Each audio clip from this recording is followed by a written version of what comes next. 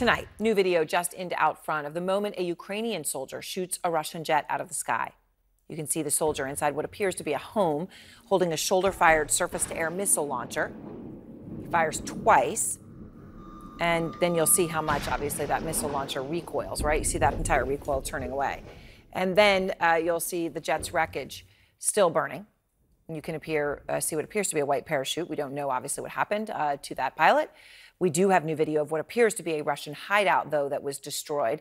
And there you'll see Russian fighters basically moving in between homes. And then, the Ukrainians, they filmed this, right? The drones see it. Once spotted, there's a strike. And you'll see that massive fireball right in that neighborhood right there, as you see. And Russia's losses that they are sustaining in this way, in place after place along the front line, is partly why Russia is now you're seeing a big ramp up in recruitment efforts. We're hearing it anecdotally from on the ground. And now we have new video of young children being taught to prepare to fight. This is video that we've obtained in Crimea. These are children in kindergarten through 8th grade. They are in annexed Crimea, learning how to assemble rifles. And that girl is pretty fast. They're learning tactical and physical training, we are told, along with radiation, chemical, and biological training. These types of classes are also taking place inside Russia.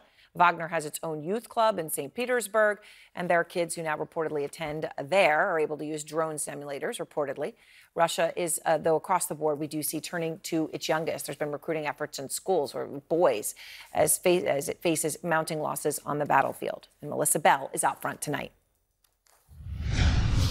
Wagner fighters at an industrial plant inside Bakhmut.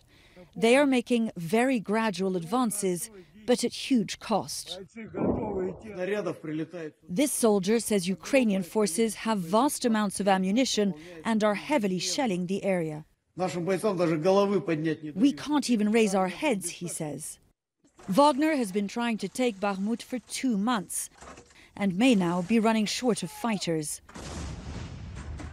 Its boss, Yevgeny Prigozhin, has lashed out at the Russian Defense Ministry for starving his men of ammunition. We need the military to shield the approaches. If they manage to do so, everything will be okay. If not, then Wagner will be encircled together with the Ukrainians inside Bakhmut. In his latest social media post, Prigozhin praised honest Russian soldiers but claimed, quote, "Unprofessional scoundrels and intriguers crushed these modest guys and began to push them around and humiliate them." Yet another jibe at the military hierarchy in Moscow. Prigozhin has accused the Defense Ministry of incompetence and corruption and compared his own almost continuous presence in Bakhmut to the notable absence of Defense Minister Sergei Shoigu.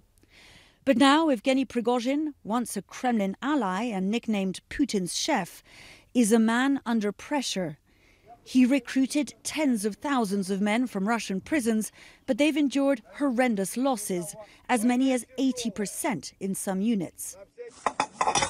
He's dredging Russian sports clubs for recruits, and his more experienced units are stretched as they try to encircle Bakhmut. Western analysts think that Prigozhin has fallen into a trap laid by Shoigu, a trap designed to weaken both Wagner and its boss.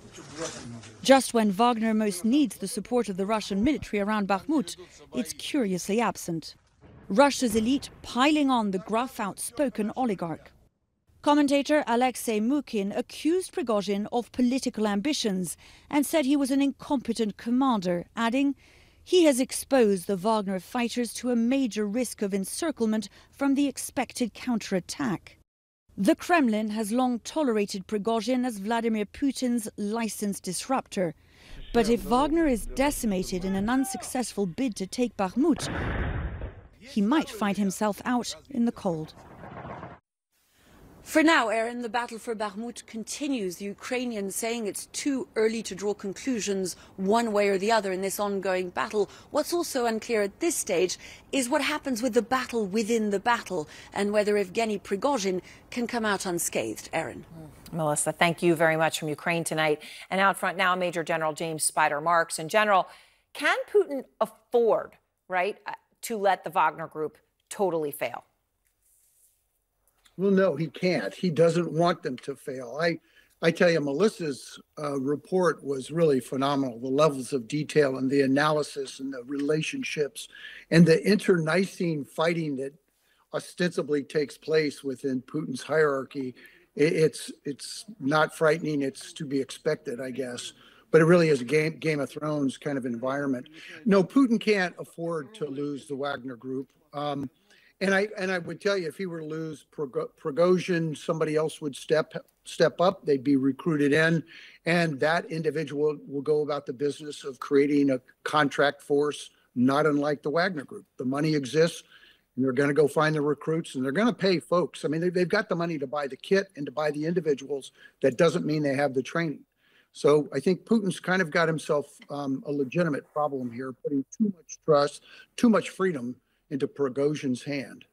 Well, you know what's interesting? I spoke to a Ukrainian soldier who's in Bakhmut, and he told me about, something that we've heard about, we've seen some video of, but it still sort of stuns to imagine, which is that the Wagner forces just literally run into machine gun fire, and they just run in and die en masse. And here's what he said. I can't believe that real person can run without afraid to die, without no motivation, but they see how their fellows falling down and they continue running. Wagner have only one chance to survive, is to take our position, our trenches. That's all. They have no choice to return to their position, because they will be killed from their fellows. I mean, it is amazing, Generals, to hear him say it, right? That, he sort of, and then I realized the key to their success, because they can't turn around. They know they're going to die. So their best shot is to run into machine gun fire. Yeah, there is a distinct difference between the Ukrainian soldier who is fighting for the sovereignty and independence of his nation and the Russian conscripted and the contracted Wagner Group individual. The Ukrainian soldier is going to fight for his buddies. He's fighting for his organization. He's fighting for those on his left and his right. And that individual is more frightened about letting them down than he is potentially dying in combat. The ones that are working for Wagner know that the end state is going to be death of some sort, so they really don't care. They are frightened of dying, but they are more frightened of taking a bullet in the head if they have to return.